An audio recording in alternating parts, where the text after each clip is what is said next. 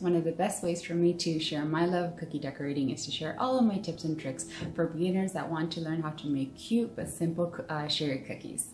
My name is Gemma, and on my channel I bake and craft everything on my dessert tables. In this video I'm going to be sharing two simple but cute mermaid designs, and I'm going to explain why they are a smart choice for beginners that want to make simple and cute mermaid cookies. So let's start decorating.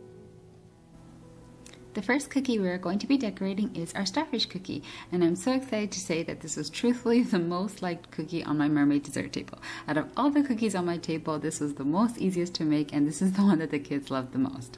So to start off with, you will understand everything on this list as you watch my video. Let's get started. The reasons why the starfish is a great design for beginners is that it is actually an easy shape to cut out from your cookie dough, to bake, and to outline with your royal icing. As a beginner, you want to choose designs that only have a few colors to make. This cookie is so cute and it only has two colors that you have to make. Actually, it's one color but two hues of that one color. So in the end, you only have to prepare two piping bags. There is one drying time in between layers, which makes this super fast to decorate.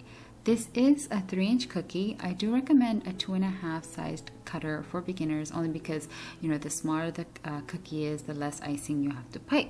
However, this is such an easy design to make that it is still a great choice. If you can find a 2-inch or a 2.5-inch starfish cookie cutter, that's even better. You can add luster to it at the end if you would like, but this cookie looks cute even without it. So let's start decorating our starfish sugar cookie. Decorating a cookie involves two parts, the outline and the filling. And yes, you do have to do the outline. So we're going to start decorating this cookie in real time, and I'm going to explain to you how to outline your sugar cookie. As I am outlining my cookie, there are areas where I am piping away from my cookie, and there are areas where I'm actually touching my cookie. So those are the anchoring points of this cookie, and those are normally where you have like sharp curves or edges. So as you can see, I am anchoring it there, piping it away from the cookie there.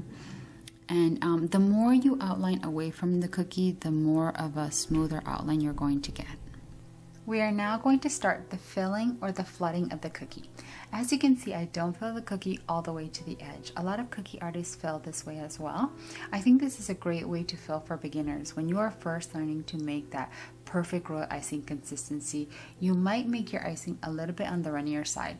So when you go to fill your cookie all the way to the edge, your runny icing might spill onto the sides of your cookies, and it's so frustrating when that happens. I like to fill my icing this way, and using small circular motions, you are pushing the icing towards the outline. This will ensure that your icing doesn't spill to the sides. This is definitely a great way to decorate as a beginner, and I still do it this way 10 years later.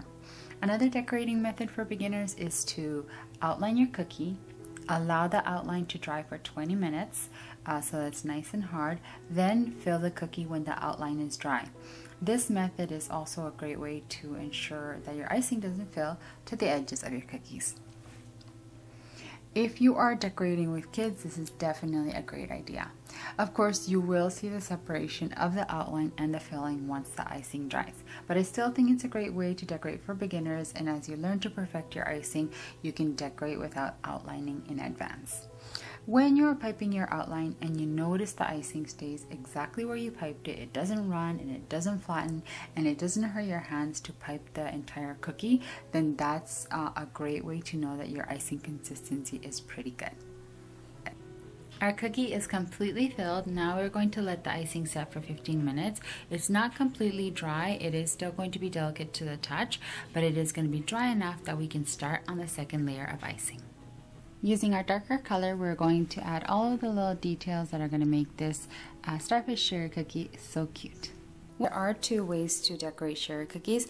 I'm using the old method, using the Wilton decorating plastic decorating bags, the white plastic couplers, and the metal tips. These are reusable, so you can wash them. But of course, I know that tipless bags are really popular with sugar cookie decorators that, you know, decorate sugar cookies full time, but I just haven't changed my method. This is how I've always done it, and I don't do sugar cookies full time. So, but I have a feeling that if I bought those tipless bags, I probably would not go back to using metal tips. But you just have to find the method that works best for you. We are done decorating our super cute starfish sugar cookie, and you can add a little bit of luster dust if you want. So you want to allow it to sit for 15 minutes again, and then just brush it with a little bit of sparkle. We're now going to move on to our seashell sugar cookie, and the reasons why this is also a great design for beginners is that it is an easy shape to cut from your cookie dough, and it bakes evenly all the way around. It is an easy shape to outline with your royal icing. There are only 2 colors, just like the starfish sugar cookie, so you are only preparing 2 piping bags. This one has 3 drying times, so it is going to take a little bit longer to decorate. This one is a 2.5-inch cookie cutter, so it is a perfect size for beginners. And you can luster dust it the way I did with the starfish sugar cookie, and you can also add sprinkles if you want. So let's start decorating our seashell sugar cookie. Before I forget, I do have a recipe video on how to make my delicious sugar cookies. The link is up top and in my description below.